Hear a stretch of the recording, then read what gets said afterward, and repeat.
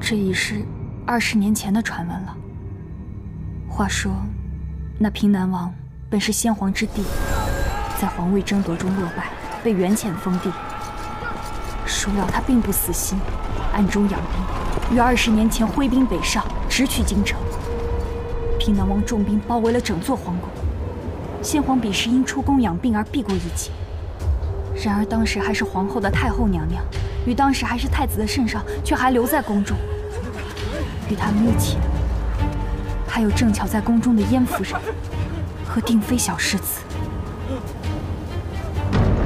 平南王杀入皇宫，却没见到太后娘娘与圣上的踪迹，所以怀疑是宫中有密道，让他们逃窜出宫了。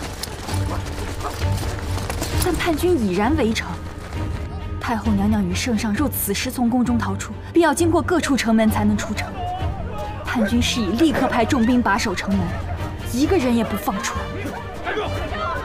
那平南王对先皇恨之入骨，不找到圣上不肯罢休，于是便派人全城搜捕，凡遇到孩童，不由分说全部抓起来。当时正值严冬，平南王让工人来认人，天寒地冻，孩子们衣着单薄，跪在雪地，可其中却无一人是真身。不是，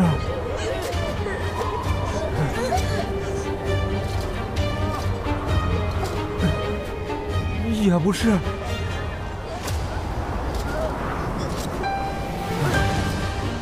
不是。平南王大怒，遂下令限时3日之内将太子交出，否则那些被抓起来的人性命难保。传令下去，3日内将人交出，否则本王就把殿前这些人尽数屠戮！尽数屠戮！紧要关头，定国公府年仅7岁的定妃小世子挺身而出，自冒储君之名，以换平南王手下无辜百姓的性命。然而